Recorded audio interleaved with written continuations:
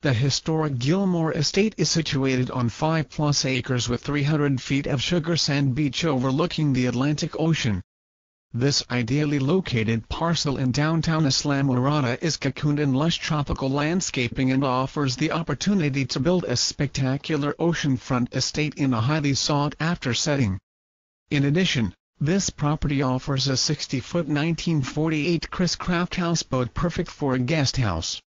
Featuring 1 stateroom, 2 baths, a galley kitchen, and salon on the first deck, and a top deck providing a 4-bunk stateroom and private upper deck with wide open ocean views.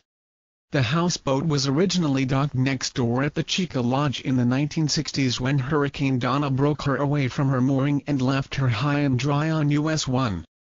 The houseboat was found and then rolled on telephone poles back into the place where it sits, permanently anchored today, commanding the perfect spot on the beach.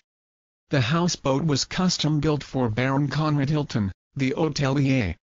Rich in history, this estate has entertained many dignitaries including President Harry Truman and President George Bush Sr. President Harry Truman composed much of the Truman Letters from pen and pad.